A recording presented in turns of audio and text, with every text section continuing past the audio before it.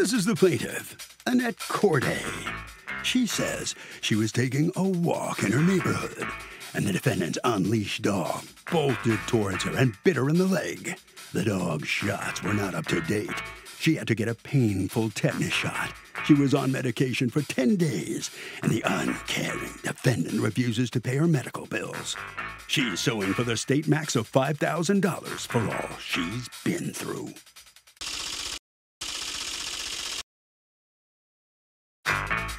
This is the defendant, Millie Rodriguez.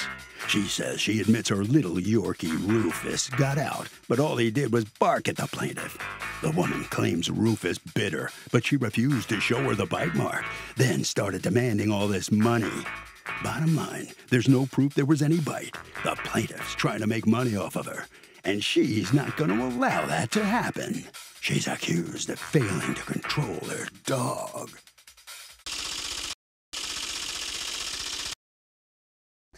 All parties, please raise your right hands. Welcome back to the People's Court. Next case on the docket. The plaintiff says the defendant's dog bit her in the leg and now wants some justice in the form of medical bills. But the defendant says her dog only barked at the plaintiff. She never saw a bite mark and says she's making the whole thing up. It's the case of Lego Doggy. Have been sworn, Your Honor. Thank you, Douglas. You're welcome. All right, Ms. Cortez, you are suing Ms. Rodriguez for $5,000. You say you are out in damages because her dog bit you. Tell me what happened. I was just decided to go for a walk January 4th, and I was just recovering from knee surgery quite lengthily, and I haven't been able to really walk that well. And I decided to go for a walk with my headphones, relaxing, and a dog came charging out from this yard.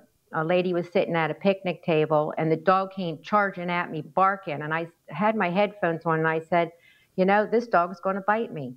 And sure enough, he ran in front of me. I was on the other side of the street, and he came around the front of me and came around and bit the back calf of my leg. Okay. What kind of dog was it?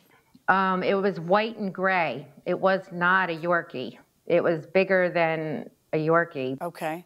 And you said there was somebody sitting at a picnic table. Did you say anything to that person? Yes, after it bit me, I was in shock, and I went running up to the house where I seen the dog run out on the other side of the street. And I said, is this your dog? Is this your dog? I said, he just bit me. I was in a panic because of everything I've been through. She really didn't understand what I was saying. She ran in the house and got, I guess, Mrs. Rodriguez, and then she came out. And she said, what happened? Yeah, she asked what happened, and then you tell her, and what does Ms. Rodriguez say? I asked her, first of all, I asked her, does this dog have its shots? Because I was very nervous. And she said, yes, this dog has its shots. And after I called Animal Patrol when I walked home, he did not have his shots. And he actually told me in 10 days, if you don't die, you don't have rabies. And they were going to quarantine the dog. So they did quarantine the dog. Did that happen? Did your dog days. get quarantined, Ms. Rodriguez? Yes, at home. Was your dog up to date on its shots? No. All right. Who was that in relation to you that was sitting in the picnic table? She was my son's nurse. Okay. Just a worker. All right. And does she speak English or no? No. So you weren't out there when this happened, right? Correct. I was walking downstairs. I didn't hear anything. I was just coming downstairs just to come downstairs. As I'm coming downstairs, she's coming in the door, meaning the nurse, and saying this lady said that the dog bit her, but the dog didn't bit her. So I walked outside, and she was there really close to the door. And she said, your dog bit you. And then I said, can I see, what can I do? She says, I'm going home. She asked if he had his shots. I did tell her yes, because I assumed he did have his shots. What did she say when you asked her to see the wound? She refused. She was kind of pretty riled up, but everything she was saying was really nothing in reference so much to the bite. It was more so just calling us stupid. She called the other girl stupid, and she said, you live in the United States, how you don't know English. It was mainly that kind of stuff. Did you hear that yourself? At that point, I heard that. What was it she said? She was just going on about not speaking English and not understanding and thinking that we didn't know that the dog was supposed to be on a leash. Because you do know that yeah, you know the dog's not supposed to be loose outside. I know that. Right. And he never is, but the nurse came out to throw the garbage out, and she left that side door open, and he must have got out that way. Yeah. She didn't know he was out until Miss Corte, were you calling them stupid because they didn't speak your language, and they should because they're in America? Yeah, I did not say that. What did you say? I said, here's my camera, here's my phone, I'll hand it to you, but I'm not jumping out of, because at this point I had walked back home. And I came back because I came back with my husband. I'm only around the corner. And my husband drove me back to get this straight, the address and whatever we were going to do. And I said to my husband, I was bit by a dog. And so when we went back there, I had the picture of my leg on the phone. I could not get out of this big truck and slide down the truck and show her my leg. I was actually sitting in a truck. And I handed her, nurse or whoever the woman was, my phone, and she handed it to her because I had my mask on because I am Did the phone have a picture of your injury? Yes, it did. Okay, so that's what you're handing to the nurse, who then you say handed it to her.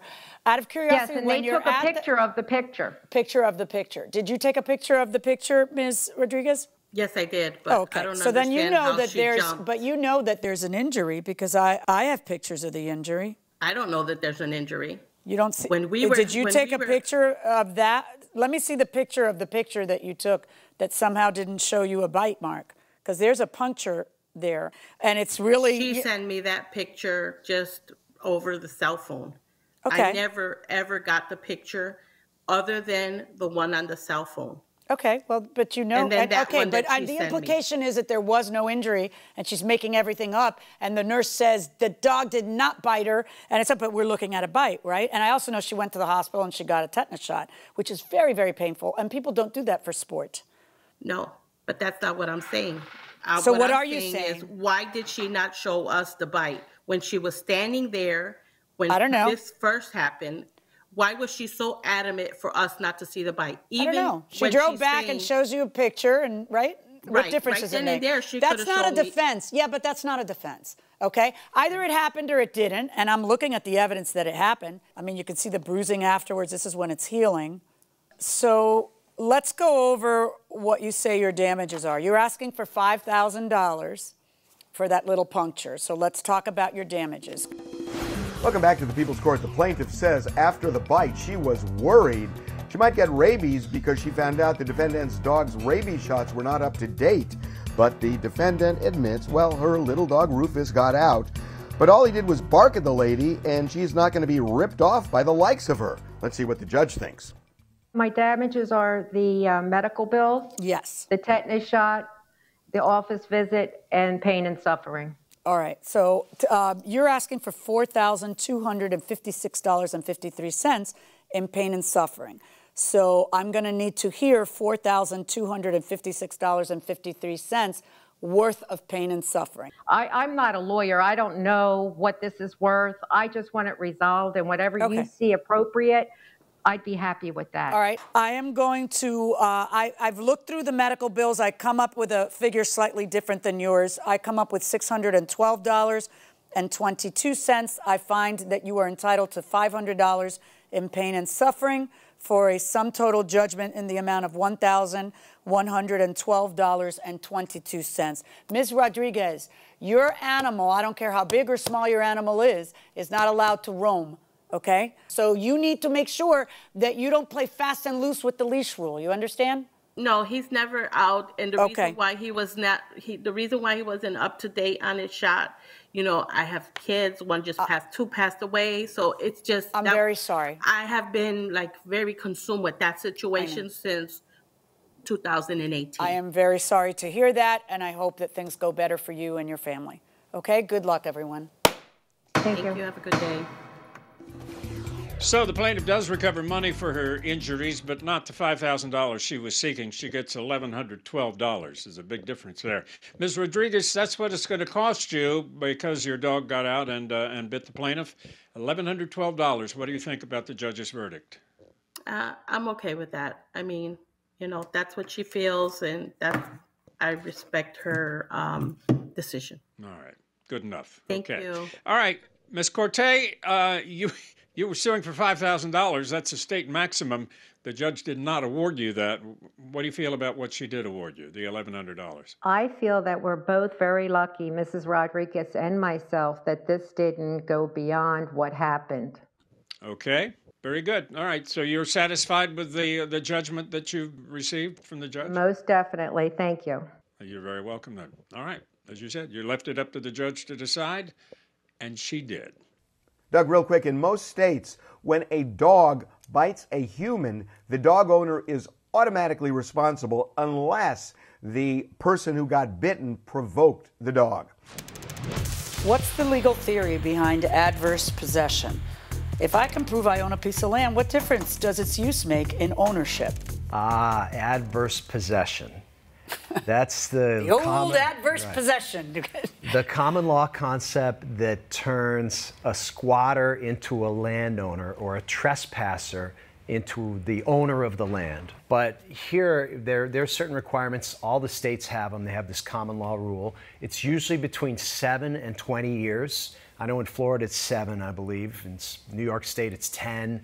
It varies around the country. But really, just between you and me, it's morally indefensible. I think so too. Reprehensible. I don't really quite even get how it came to be. We were trying to settle the frontier, and people were marching across this country, and there was all this open land, and the law was kind of favoring active use. Okay, so I could see it active then. Active use of the property. Right. So I could see it then. Right. But how about now, where we have... I agree. Now, I mean, the world's changed, and we recognize that passive use and conservation are really good things. Yeah. And we set aside land, and we want it conserved, and we don't want it exploited or used in certain ways. So I think it's kind of outworn its welcome. Yeah. And it's really time to do away with it. You know, why don't we have the legislatures just like pass laws and say no more of this stuff? It's nonsense. Good idea.